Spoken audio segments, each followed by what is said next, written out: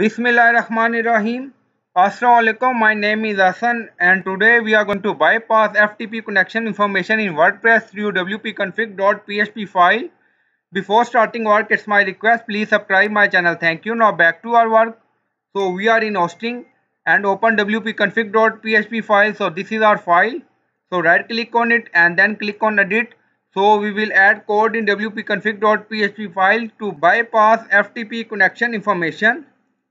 If you are not able to update the WordPress core and plugins to a newer version due to faulty FTP connection, then you can add this line of code to bypass FTP connection. You see define fs method direct. So you will add this code in wp-config.php to bypass FTP connection information and then click on save, and you will find this code in video description or in comment section. So click on save. I hope you like this video. Please like, comment, share, subscribe. Thank you for watching.